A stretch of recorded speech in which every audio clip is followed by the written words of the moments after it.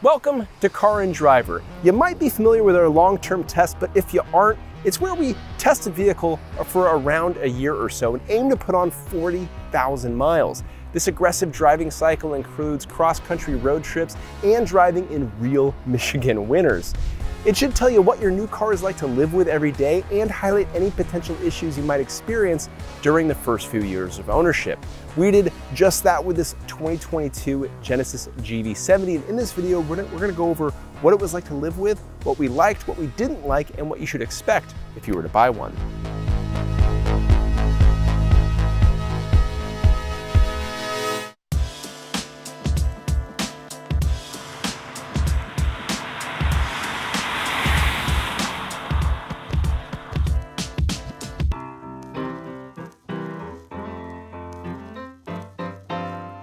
We skipped the base turbocharged 4-cylinder because why have 300 horsepower when you can get 375 courtesy of a twin-turbo V6?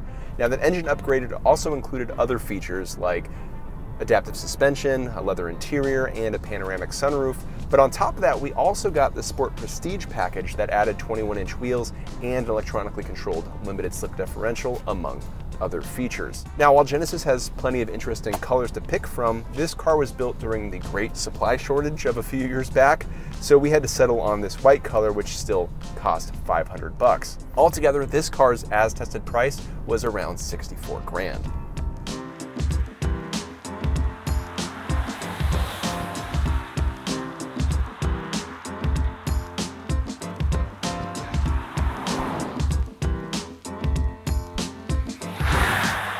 As we learned from driving this car from Michigan to California and back and all around the rest of the country, that money buys you an exceptionally competent luxury SUV, one that's very happy putting on a lot of miles.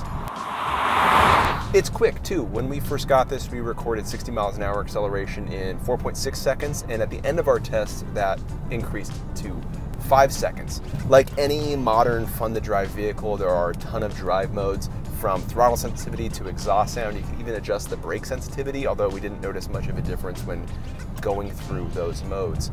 But overall, to set the expectations appropriately with regard to driving dynamics, one editor said it best when they said that this was exactly halfway between a Porsche Macan and a Lexus RX. And let's face it, that's a happy balance for most drivers out there. The adaptive dampers balance ride quality really nicely, despite having 21-inch wheels. And we also appreciate too that after a long drive, after a couple hours behind the wheel, the seat massage function comes on automatically to just re-engage you. These are 16-way adjustable seats, by the way, and they also do a pretty good job of holding you in place as much as you can expect from, again, this kind of luxury SUV. As for fuel economy, we averaged 20 mpg over the course of our test, which is 1 mpg shy of the EPA combined average. Some astute viewers might notice that we attached a trailer hitch and did some towing. In fact, one of our team members even drove this from California back to Michigan with a U-Haul attached.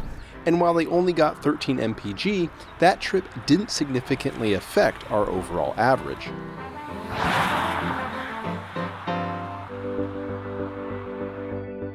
The real highlight is the interior, which still looks fantastic even at the end of our test. Genesis really swung for the fences here. One comment in the logbook said that this is a $100,000 interior in a $60,000 vehicle. Other praise the detailing and, quote, the artistry of the design. What's crucial to point out, though, that this is a really nice looking interior that still retains physical switchgear. Let that be a note to other automakers out there. You don't need to sacrifice usability to get high style, because here you get both of them.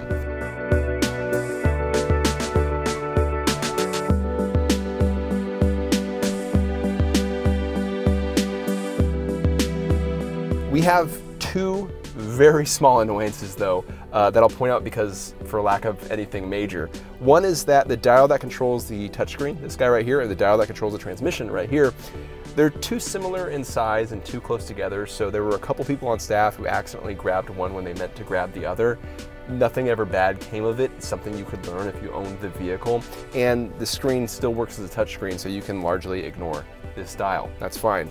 The other complaint was that there's no wireless Apple CarPlay. That's it.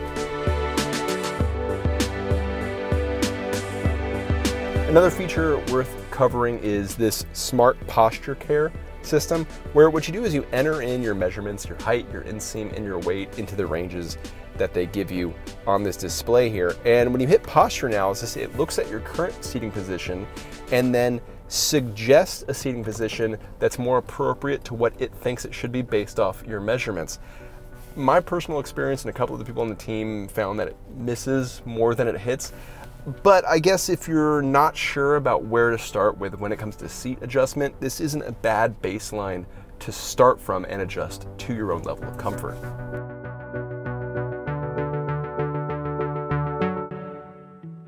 Something to note about the exterior design. Most people on staff really liked the way the GV70 looked, but this swoopy tail end can limit cargo space, but not by a whole lot. In fact, it's a really small amount. When we did our standardized interior measurements, we were able to fit 7 carry-ons behind the rear seat back, and that matches what we were able to get out of the comparatively boxier BMW X3. Just know that a vehicle like the Cadillac XT5, that can fit 10.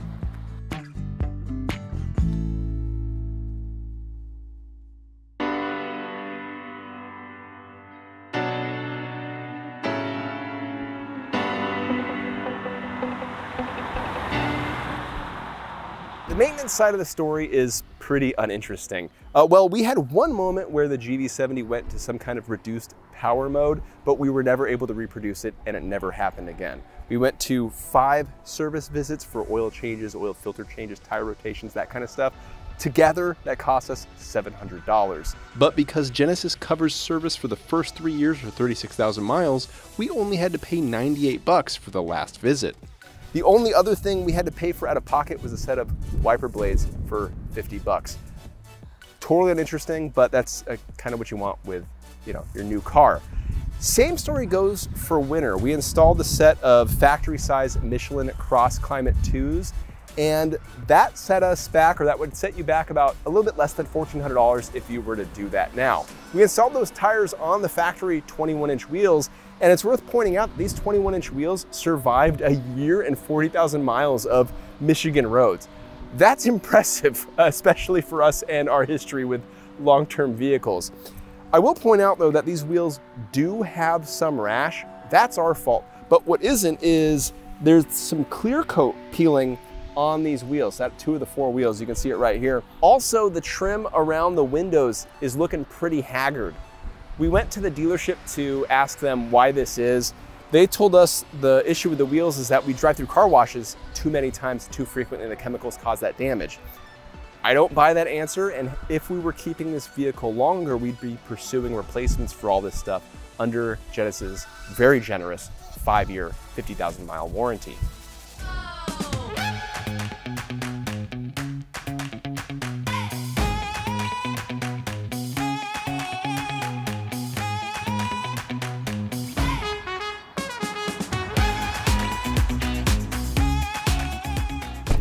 If this report was unsurprising and maybe a little bit boring, remember that's a good thing with a new vehicle, especially a luxury SUV like the GV70. This thing easily passed our test, aside from a few minor cosmetic issues. In fact, our main takeaway is that, from evaluating other versions of the GV70, you probably don't need to get this top spec sport prestige like this. The entire lineup is strong throughout, and that's exactly what makes it an MVP.